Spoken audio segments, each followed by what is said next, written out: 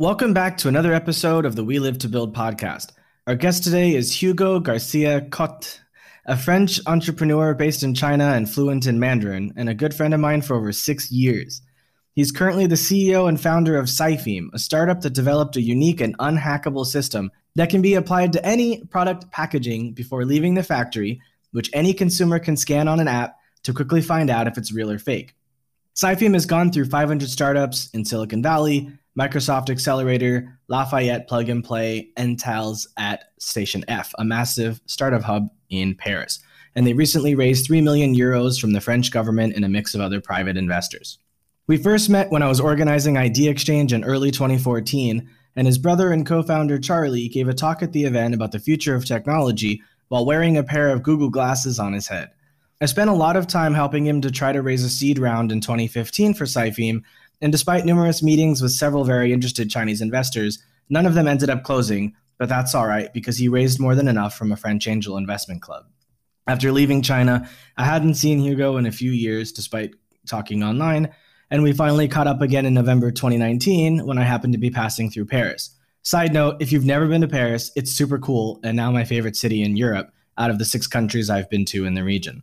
It's always fun talking to Hugo, so I hope you enjoy our conversation about being an entrepreneur in China, manufacturing, and the struggles of fighting organized crime. Let's all say bonjour to Hugo. Bonjour.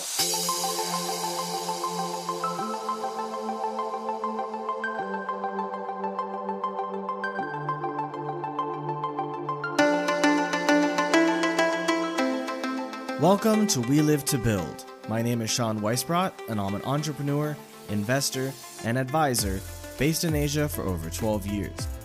Join us every week to fast-track your personal growth so you can meet the ever-increasing demands of the company or companies you are passionately building. Time waits for no one, so let's get started now.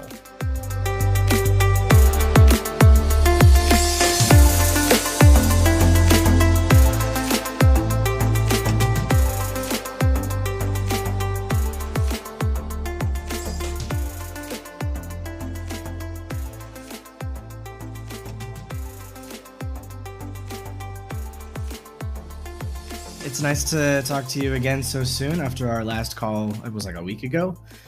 I want to get started by having you tell everyone a bit about your background, where you come from, what life was like growing up as a kid, were your parents entrepreneurs, things like that. So I grew up in the suburbs of Paris, in a small city in the suburb of Paris, very beautiful city called Provins.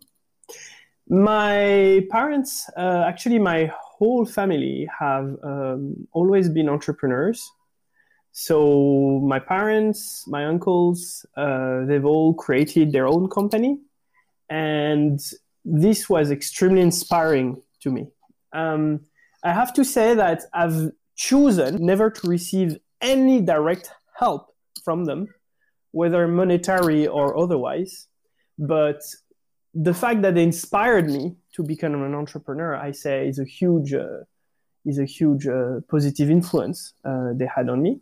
So I grew up in a suburb of Paris. I went to a special school. I mean, a bit embarrassing to say, but special school for high IQ students, and it was amazing. The people I've met there, wow. I mean, they were all very unique in their own way. They all had their own universe. You know, one of them was crazy about computer science, and age 14 he hacked the IT system of the whole school. One of them was crazy about medieval stuff. Another about math and things like that. They were all very, very interesting people. They didn't all succeed, professionally, but they were all very interesting. As for me, I have always been passionate about tabletop role-playing games. Actually, I started playing age 7. That was my life growing up as a kid. Special kid, but in a school with lots of special kids, so that was okay. I was not so different than the rest. You would never want to be too different at school. So that was a really, really good thing. And passionate about role-playing games, and that was me growing up. Then in university, I did a French grande école. You could translate this as an elite school. It's a special system in France. It's very complicated, but French universities are not good. The good students, they go to elite schools, but these are not schools you pay for. Like, to go there, you have very tough competitions, and most of them are free. And that's when I decided to do a double degree with a Chinese university, and that's how I ended up in China. When did you realize you wanted to be an entrepreneur? I've always wanted to be an entrepreneur. Like, age 10, I had a sign on my door saying entrepreneur. I've always wanted to be an entrepreneur because I've seen my whole family do it. And it's not that they all succeeded financially, but they all had a very interesting life. Like, everyone in my family, among my uncles and my father and my mother, who spent their whole career being entrepreneurs, not all of them succeeded very well financially, but they've all done insane things. I mean, just an example, one of my uncles invented a camera that can analyze paintings in 12 colors instead of 3. So a normal camera just takes 3 colors, RGB, and then save that. He invented a camera that can scan in 12 colors, and he struggled for years to sell it, and he didn't manage to sell it. And until now, financially, he's struggling. But the things he've achieved with this are insane. For example, he had the chance to scan Mona Lisa. Like, the Louvre took Mona Lisa off for a day for him to scan. And with his camera, he managed to discover loads of things nobody knew about Mona Lisa. Like, for example, he discovered that Da Vinci, when he drew Mona Lisa, he first drew with a pencil Mona Lisa on the wood. This is something nobody knew before. And he discovered it. Also, he discovered a new Da Vinci painting. There used to be about 20 known Da Vinci paintings. He managed to authenticate one more. So all these are things that didn't earn him much money, but now he's a world famous expert in Da Vinci and painting analysis. And the adventures he told us as a kid, that was super inspiring. Like, one time he came and he's like, "Oh, I was in Korea for 2 weeks because there is a major trial that hangs on a painting being a real or fake one, and depending if this painting is real or fake, then the accused, it has major implications for the accused." It was on national TV, and again, the adventure part of it, that was super inspiring. I mean, financially, it was less than a normal job for him, but the adventure he's been through, that inspired me from a very, very young age to be an entrepreneur. Him and my parents and all my uncles. Who was the most inspirational for you? And it sounds to me like your uncle was probably that person. I think they were all very inspirational for different reasons. My father was a great leader, and I think probably the happiest of them. So if you have to choose one thing in life, if you want to be famous or rich or happy, probably you'll choose happy, right? One of my uncle, also very happy, but clearly the most famous of them, the one who authenticated the Mona Lisa, and another uncle who did an IPO in Germany, super, super successful, clearly the wealthiest of them. All of them were really inspiring for me on different topics. I didn't really have anyone that inspired me. Like, my dad's a dentist. He had his own practice for 35 years. And he was great at being a dentist, but he wasn't great at being a businessman. That's not really his fault because his university didn't teach him about business, and he didn't have anyone to look up to about business as a kid either. For me, China was my inspiration for getting into business. And I think that kind of move for you, going to China, helped spark your desire to build Cypheme, I guess, in a way. And if I would go so far as to say that your uncle's experience with paintings and telling if something was fake or real may have also played a role in Cypheme's development. Am I grasping at straws here, or am I right? Maybe a bit. It's more like on the topic of China and entrepreneurship. I think when you have a project, you have to have a strong unfair advantage personally, which means that you have to have something in this particular project that no other team has. And that's the reason why I chose this project, Cypheme, is because me being in China gave me an advantage in this project. So in order, it went like in the elite school, I had the choice to do a double degree. I could have been to Cambridge. I probably could have been to MIT. I could have been, double degree pretty much where I wanted, or Singapore or Todai or whatever. And since I wanted to be an entrepreneur, I was like, okay, where will there be the biggest opportunities in the years to come? And my thinking was, there are very few Europeans in China. It's a fact. Much less than, French people in England, a shit ton, right? So being one more French in Cambridge doesn't give me an edge anywhere. So I decided, okay, if I go to China, then this will be some advantage that will hopefully in the future create opportunities. And that was a big bet back then because I made this decision, in 2008, 2009. So I decided, okay, if I want to see opportunities arise, China is not a bad bet. So that's where I decided to do a double degree in China. So I went to Tsinghua to do a master there, and that's it. And when came the time for me to choose a business, well, actually I created a couple of business even before I graduated, but when the time came, I was like, okay, that's who I am. So I'm a French in China. I speak a bit of Chinese, but not that great. I'm not bad in computer science and algorithm and math. So here is the team that I can gather with me. What project do I have the highest unfair advantage doing?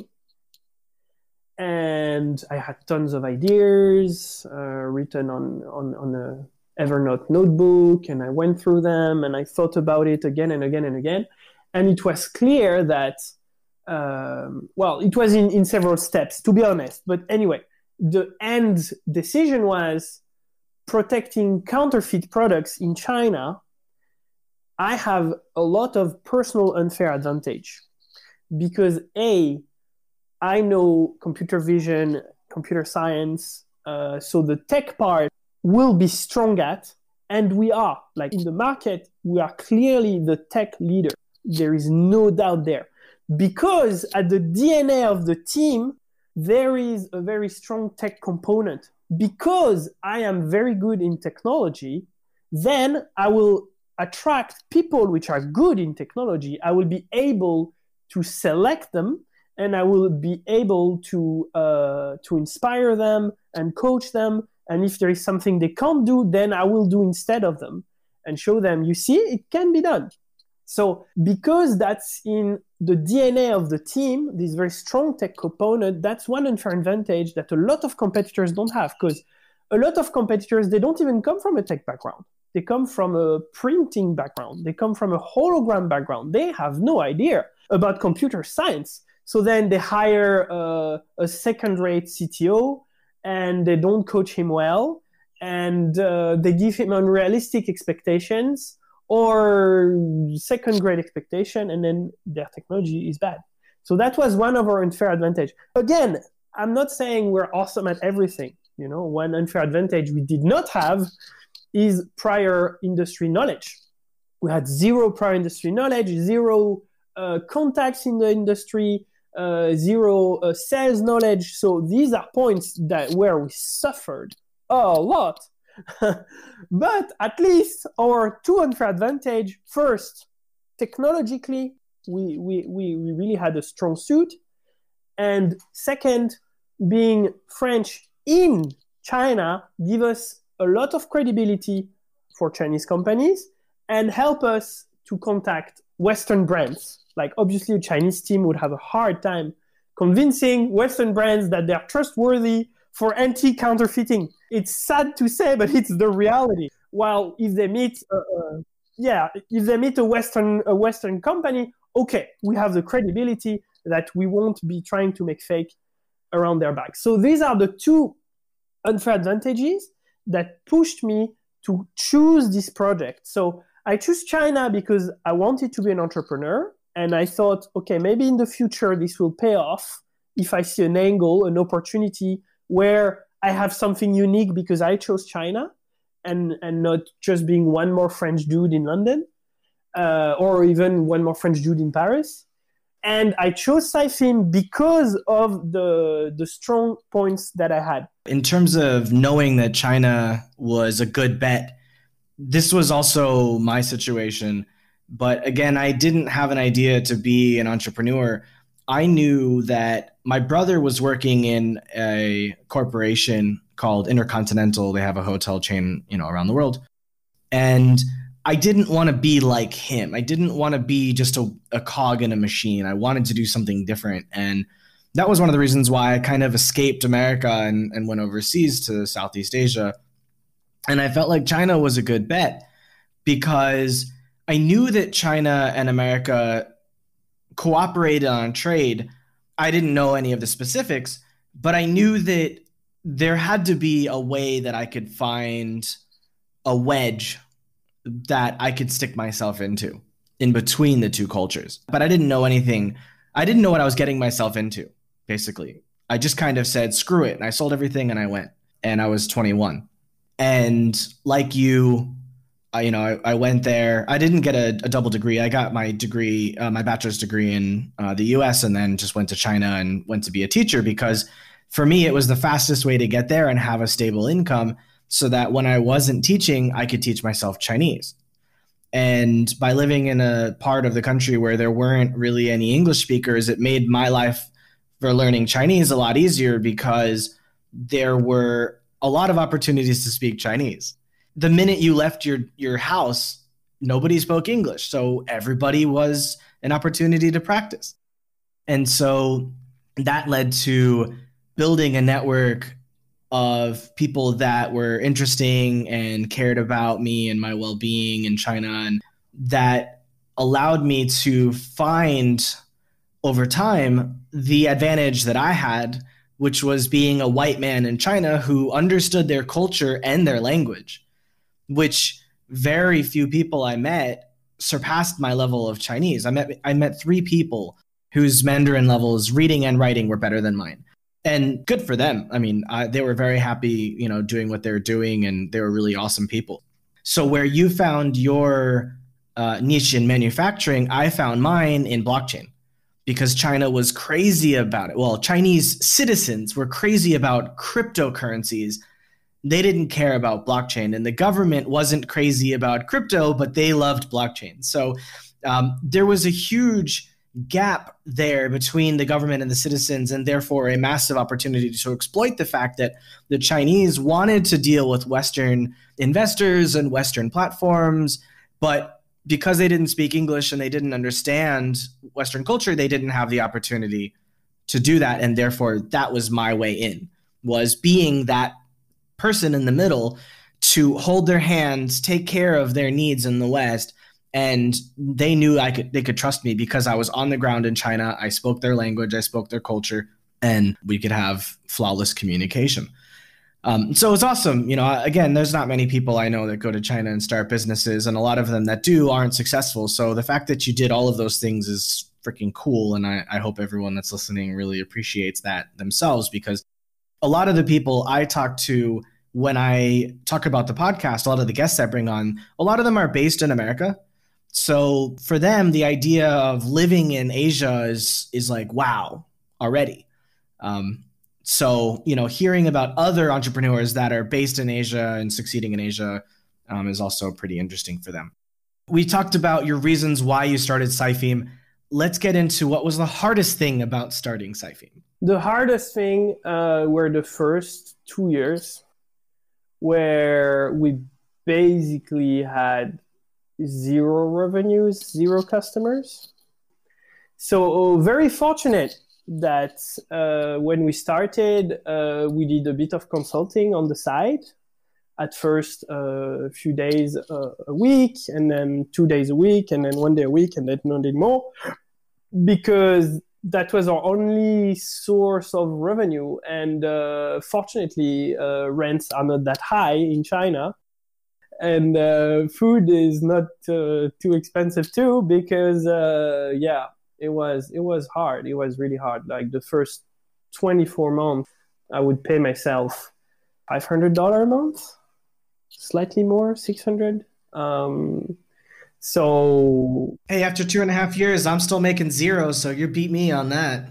Yeah, I mean I'm not even sure if it was just the first 2 years. Maybe it was 2.5 years. It was that's really that was really hard. And the thing is, like, I had a team, and I had to and I'm super grateful that my team followed me, even though we were making no money and they were earning nothing, and we kept fighting on. So that's it. That was really the hardest part. And then my first fundraising was insanely hard too, because after these 2 years of complete starvation, again, I did not ask any money from my family or from anyone. Like, I was just, I had no savings because I was a fresh grad.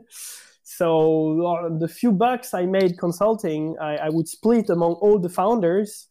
So after 2 years of complete starvation, 2 years, 2.5 years of complete starvation, including at some point where we were in the Silicon Valley and where the rent was insane, my first fundraising was really, I guess, the darkest time at this time, because it lasted for 6 months, during which I would meet, actually within those 6 months, I've maybe met a little less than 100 investors.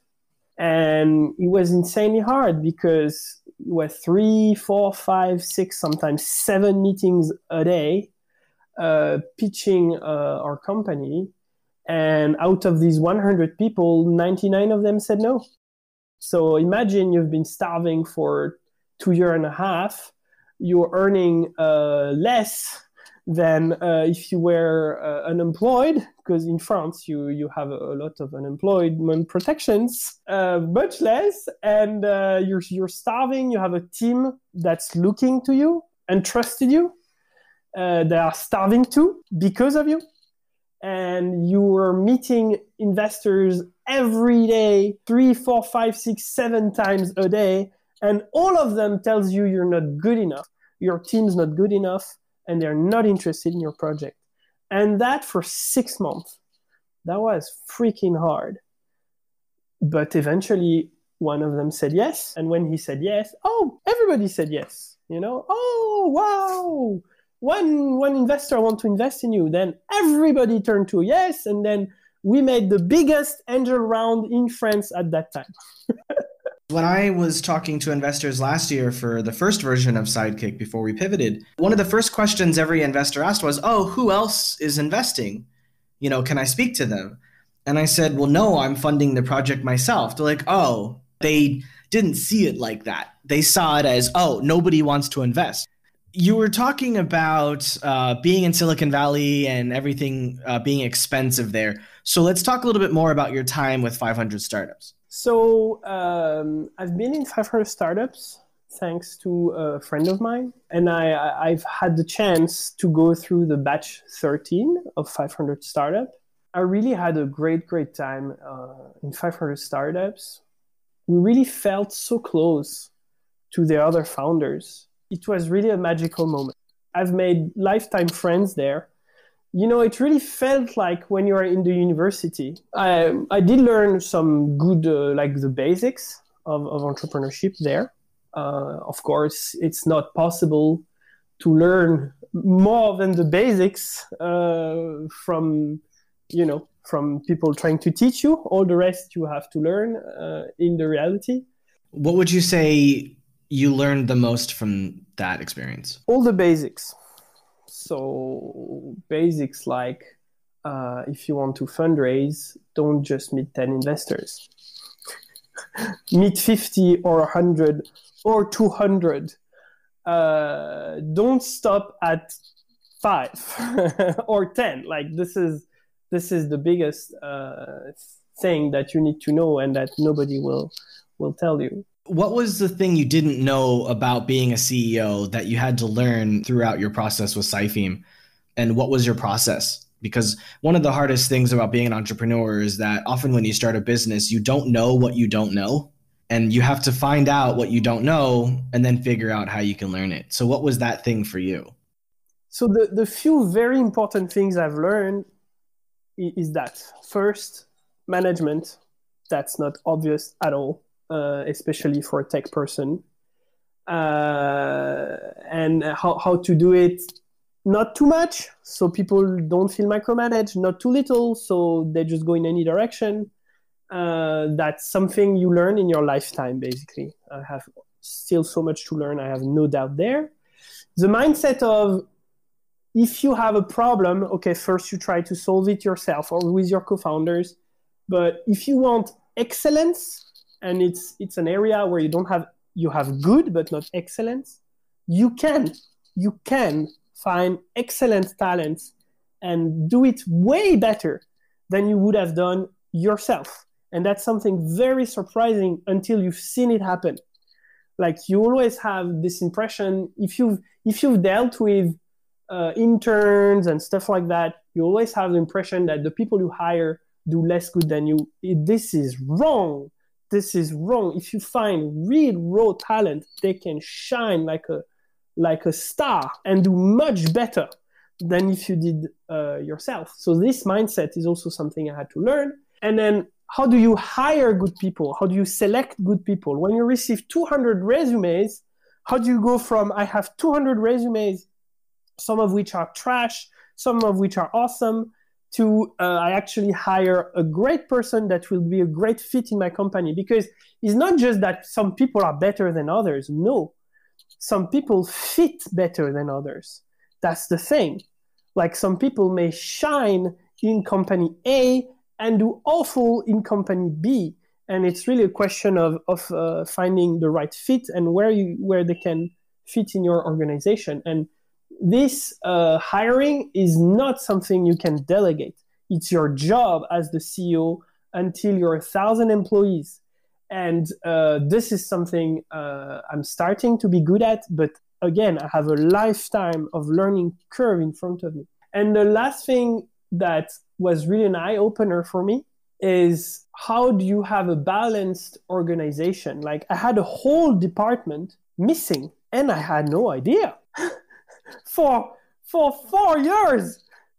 For 4 years, we were assuming that, okay, if you want to sell your product, you need to have sales. So I hired 2 very senior salesmen and they weren't selling. And I was like, what's wrong? Is it just that my sales are not good enough? No, it was because we were not doing any marketing whatsoever. Until a year ago, we were doing 0 marketing. For me, I was assuming that finding customer was the sales business, was the sales job. No, it is not.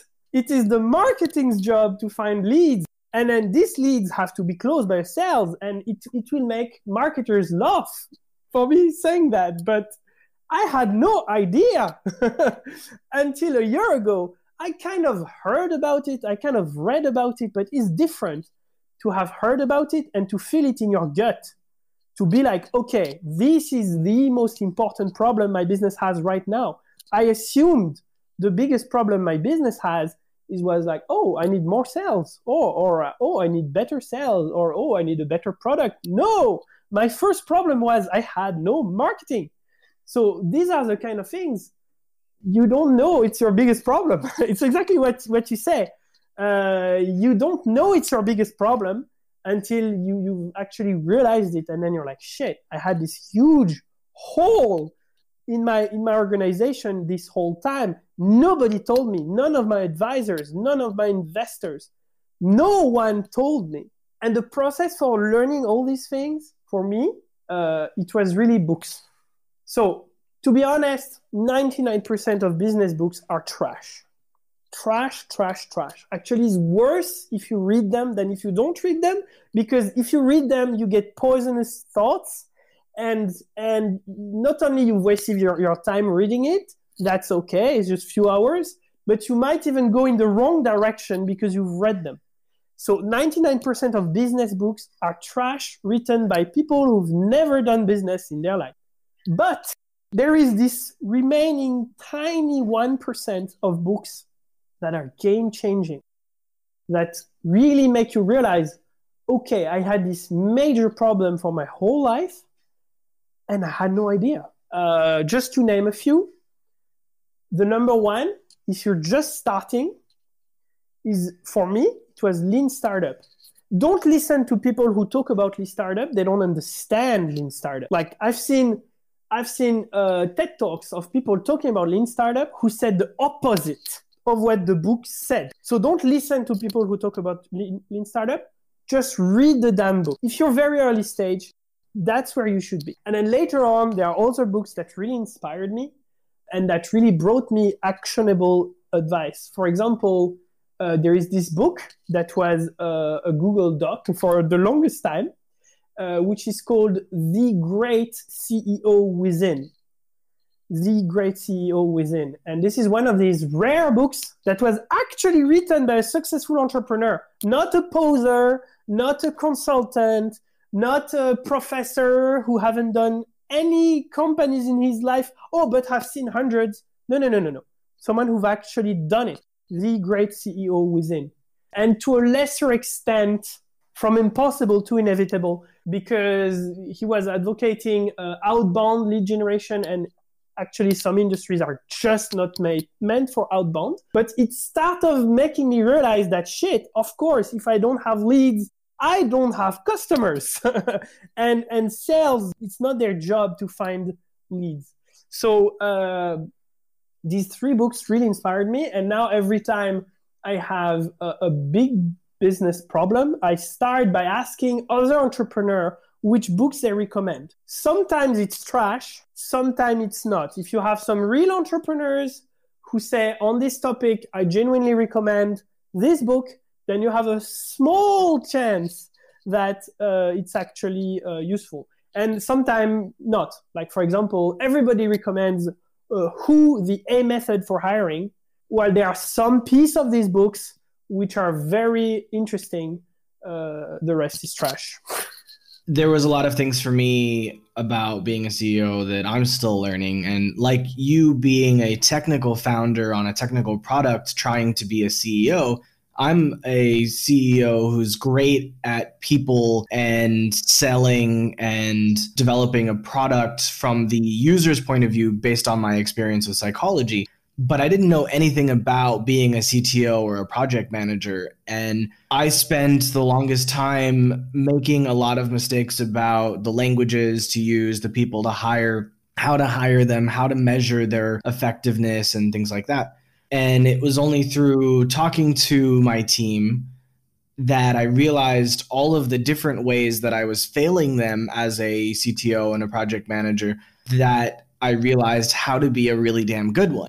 And while I'm still learning a lot from the experience, like my COO just insisted on us trying out user stories because it helps the developers to understand from the user's point of view why a feature needs to be developed and what the entire flow for that and all the features that should be implemented in order to make that flow possible. Also simultaneously helps the marketing team to create content that helps to bring people in for the salespeople to communicate with. And so while I knew about sales funnels and things like that, the idea of user story, it's such a simple idea, but actually doing it makes your organization so much better. I try to learn everything I can about every position before developing a hiring process for that position, so then I can hire the person and then I know that they're actually doing what they should be doing. We have time for one more story. I want to know about the Chinese mafia. So basically, we started protecting this anti-cancer medicine in China. They thought they had a few fakes, and because it's a life-threatening medicine, basically if you take one fake, you're dead, like you're simply dead. They were like, okay, let's protect our products. And they've put QR codes, they've put holograms, which were counterfeited in an instant. So then they started using our product. And we realized that not only they had some fakes, but actually they had 45% fakes in the market. Basically, you were flipping a coin every time you were taking this medicine, live or die. They had no proper protection in place until now because they had no idea the problem was so widespread. And this product was making 100 million euro a year, something like that. So the mafia was making a shit ton of money as well. When they started deploying our solution, actually, even before the product with our solution on them started reaching the market, we saw people trying to counterfeit our solution. So first of all, that's a proof that they have an insider because the product wasn't even released yet and people were already starting to counterfeit it. So we saw lots of attempts who kept failing, but who kept trying again and again and again. We started in May 2019. And then we started to see more dots appearing on the map. So after hundreds of attempts, they kept failing at counterfeiting us. But because they were using our system, we managed to get their IP address, their WeChat account, their GPS position. And slowly we discovered that there was a hub in Shenzhen, not very far from us. So we did something pretty much suicidal to send someone there to have a look. And it was a factory. It was a counterfeiter factory. So we rushed to the police and we gave them all the information we had. And with everything we had, we managed to get their name because from their WeChat account, they linked to a bank card, which is linked to a name. And then we started to draw the link between the members. Like we saw, okay, he's the designer, he's the printer, he's the boss, they're the supplier, they're the distributor, they're responsible for, and we came to the Chinese police with a whole mapping of the entire organization, and we were like, please do something about it because these medicines are killing thousands and thousands of people a year, most of them in China. And then nothing, complete silence from the Chinese police, complete blackout. And we kept coming to them with new information. We're like, come on, do something about it. Nothing, no information, not a word. Sometimes they would like send one sentence and then delete it afterwards in the WeChat group. We're like, okay, what's going on? And then one day we saw this report on TV, on the Chinese TV, where they took down the entire network. The entire network.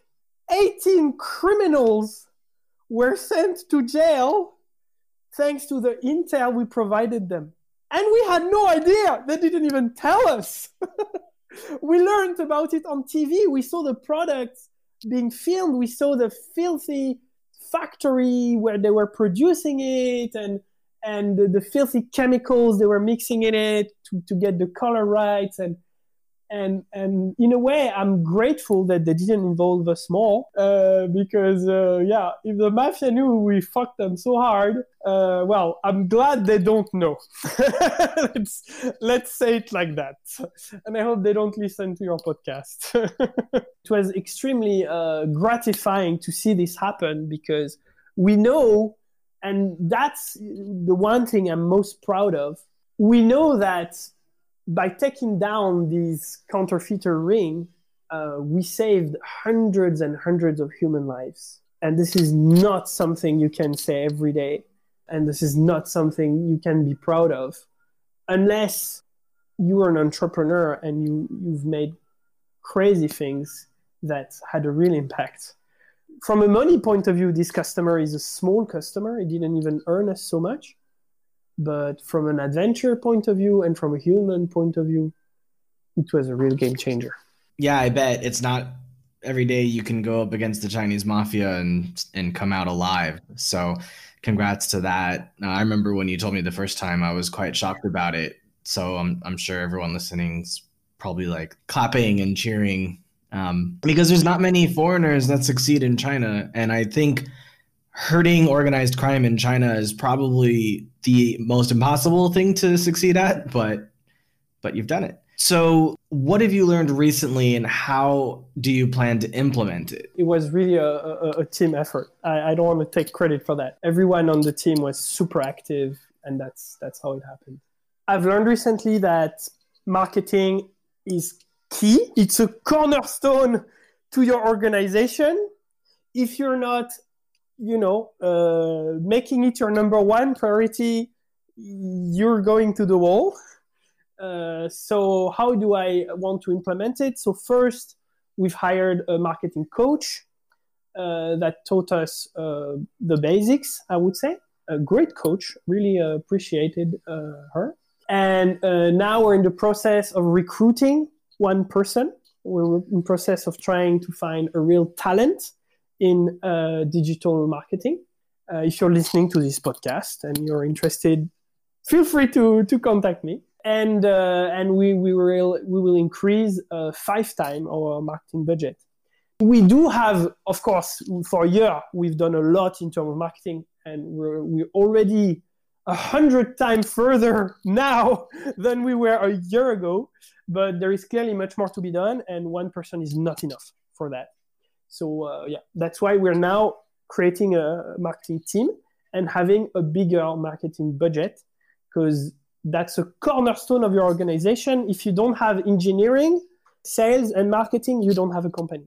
So what's the most important piece of advice you can share with everyone? Maybe something different than marketing. If you want to create your company and you haven't yet, the most important piece of advice is give yourself 24 months at least. And if you don't, then just don't start. That's it. If you cannot afford to be without resource or with some resource on the side for 24 months, if you're going to give up before 24 months, don't even start. Because that's what it will take for you to start having a company. And I saw too many people start their company and give up after 3 months, 6 months. That's not going to work. Like, piece of advice number 1, if you're starting a project, you have to be insanely fanatic about it. Fanatic enough to keep fighting for it for at least 24 months. Otherwise, don't even start. But if you keep fighting, nothing's impossible. Like, persistence is the key. So how can the audience keep up with you? What is it that is important to you that you want them to know about how they can find you? So I accept anyone's invite on LinkedIn, unless it's clear that it's someone trying to sell me outsourcing or headhunting or whatever. Hugo Garcia-Cotte on LinkedIn, send me an invite. I'm always happy to help entrepreneurs, because I know like it's freaking hard in the beginning, and I'm always available to help any way I can. And like people have helped me when I needed it. So brilliant, thanks. So I've got your LinkedIn, and it'll be in the show notes, and everyone can find it on welivetobuild.com, where your podcasts will live.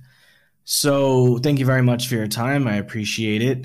One of the things I like to say at the end of every episode is, remember, entrepreneurship is a marathon, not a sprint. So take care of yourself every day.